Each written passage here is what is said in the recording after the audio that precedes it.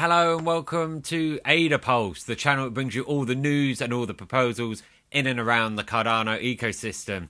Now today, I want to talk to you about Minswap.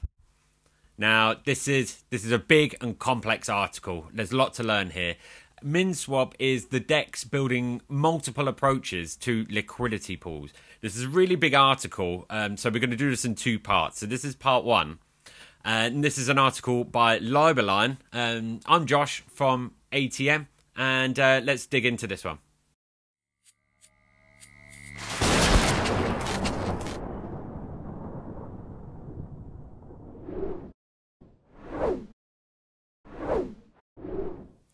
Minswap is a decentralized exchange, or DEX, project. The purpose of a DEX is to allow the exchange of pairs of tokens without permission from an authority. Minswap aims to be the best liquidity provider in the market, integrating the best asset pool models from the entire DEX ecosystem into a single protocol. The combination of stable pool, multi-asset pool, constant product pool, and dynamic pool will benefit both traders and liquidity providers. Minswap tokens will be distributed equally, without any private or venture capital investment. Min token holders can participate in governance, voting democratically on protocol changes. For each trade, a commission is charged, which goes to liquidity providers through the process known as yield farming. Any person holding tokens can provide liquidity to each pool, or we can call them LPs, according to the tokens they hold. Thus, with public participation and without permission, the decentralized format comes to life. Minswap has pioneered several ideas in the Cardano ecosystem, such as the FISO model, short for Fair ISO, touted as the fairest ISO model in the Cardano community. Traditionally, centralized exchanges with order books have been backed by market makers, which are usually large trading companies or brokerage houses with huge capital and financial knowledge and regulatory compliance. These market makers facilitate high liquidity on centralized exchanges, making profits through the trading spread. That's the price between the bid and the ask price.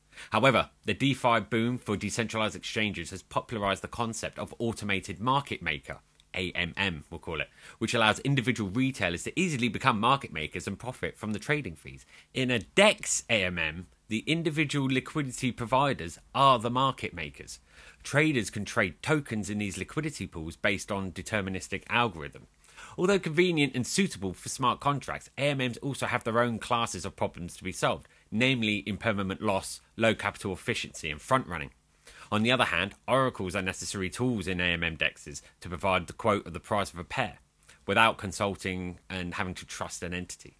Taking the information from several reliable sources off-chain, the oracles provide on-chain the necessary data for the operation. Arbitrage bots intervene to quote price of AMM at the market price according to the law of one price. So Minswap, different approach to liquidity pools. Minswap is designed to build different models of LPs, so that's liquidity pools. In an LP, only a couple of tokens are traded. Each LP can have only one pricing model. There can be multiple LPs for the same pair of tokens, each with a different model. Liquidity providers have the option to choose the optimized LP for a specific pair of token, which yields the highest returns capital efficiency.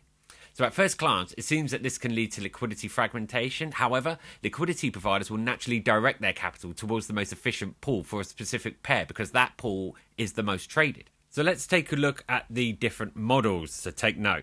First, you have constant product pool. Constant pricing curve works well for most pairs in permanent, but incurs some loss for inverse correlated pairs. So that's pairs that are prices moving in different directions. The pricing function on a constant pool is really simple. XY equals constant. Uniswap popularizes the concept of a constant product market maker. Stable pool. It is the combination of a constant product and constant sum functions with a dynamic amplification coefficient. Curve has found that there is a better function for stable pairs, i.e. pairs that are similar in price, mostly pegged to an external asset like BTC or the US dollar. Then we have multi-asset pool. It allows creating a pool with any amount of any number of assets instead of limiting the LPs to provide an equal amount of two assets. This basically means that an LP can provide their entire portfolio as it is and get it automatically rebalanced whilst earning fees. Balancer generalizes the concept of constant product function to more than two assets. Then we have dynamic pool. The concept is called dynamic market making, or DMM, With DMM, the amplification factor is programmed based on a pair's inherent volatility. It also introduces a better fee mechanism where trading fee is adjusted dynamically based on trading volume and price volatility. Kyber extends Curve's amplification factor from stable pairs to other pairs in general. Automated yield farming strategy created by the communities, like those of Yearn Finance, will also help LPs to rebalance their capital in the most efficient LPs. By having different LPs with different pricing models to move liquidity, trading will be faster and cheaper because all pools are on a single platform. That's the Minswap DEX. Building an AMM with provision for multiple pool features will also lead to a seamless integration of best ideas from the community without having to do a hard fork or any large migrations. So let's take a look at the tokenomics. So Min tokens are distributed with an allocation of 21.5% to the team and the development fund. 78.5% of the tokens will be distributed to the community, of which 70% are reserved for reward LPs, ensuring our community of users is maximally rewarded, not the speculators and insiders. The treasury will keep 6% and 2.5% will be allocated for the airdrops.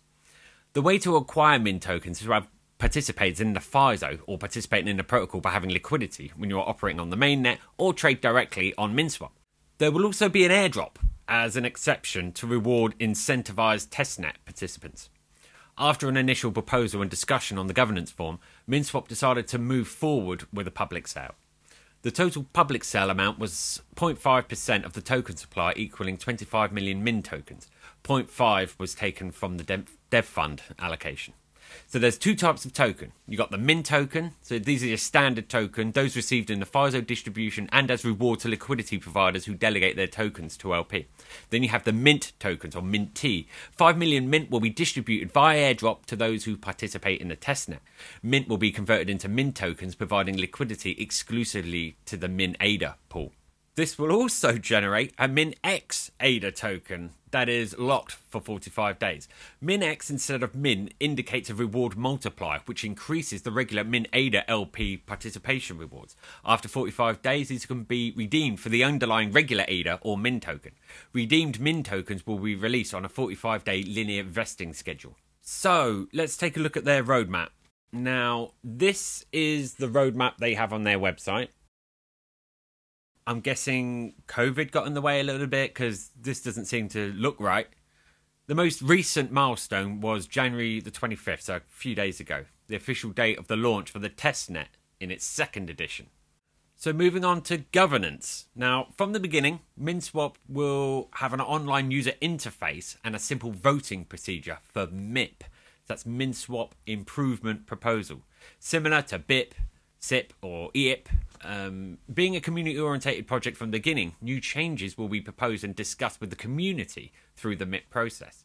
To mitigate concerns about the use of Minswap's community treasury before governance is fully effective, a number of measures have been put in place, including locking funds in multi-sig wallets, public and audited smart contracts that maintain treasury funds, a transparent process when key protocol changes are made, and clear and fair vesting.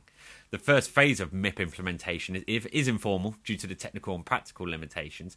The initial informal governance system consists of a forum for community members to submit MIPs and participate in the vote. Voting on proposals is based on forum accounts, and one account will be one vote.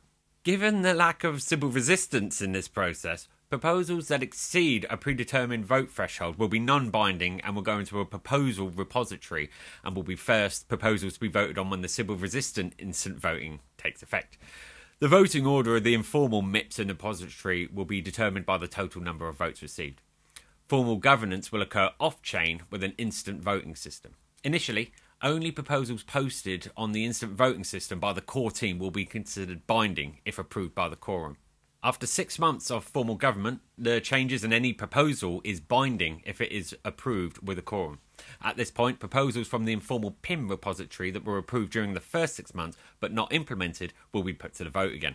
Major structural changes and use of the development fund wallet will be voted on by the community, whereas smaller changes that affect operations, as well as min emission changes to Minswap farming pairs, will be decided on by the core team.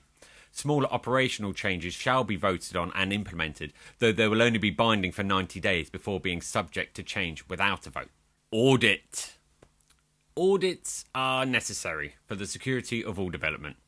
Tweeg will perform the external security audit of the DEX smart contract. Now, Twig is a software innovation lab specializing in Haskell development that worked with IOHK on the architecture and design of the Cardano smart contracts Plutus platform. Twig will manually analyze your code in an attempt to locate potential problems. This will be done by applying lightweight formal methods that ensure key system components are built to specification and bugs are found and removed transparently. So as always, let's now take a look at the team. So it has 3 co-founders, and they are Nguyen Lee Vulong, Hu Fan and Richard Nguyen. And you can see the full team here. So I think it's run by NFTs looking at that. But the members of the team say that they have experience working in large companies such as Amazon Web Services, GHTK, and contributing to large open source projects, and having received the Innovation Award at the NEO Hackathon in Tokyo, thus demonstrating knowledge about DeFi and blockchain. They also say that they were part of the Plutus Pioneer program. So in the second part of this article, we will explain the FISO model used for the initial distribution of tokens, and Laminar, the protocol for the Minswap DEX. So that's it for part 1. So look out for part 2. The full article can be found on the Adapulse website, and I'll also put a link below. I'll also put a link to Minswap down there as well, because there's lots of information on their website too, so take a look at that. Do like, share, subscribe, and all the other things people say. Yeah, and comment below. Any questions, you know, Swag, Zod, and myself, ATM, we're all SPOs. We know the market, so do get in contact if you've got any questions below. And if you want to support our channel further, please do delegate your ADA to Swag, Zod, or ATM. So I'm Josh from ATM, and that's me for now. See you next time.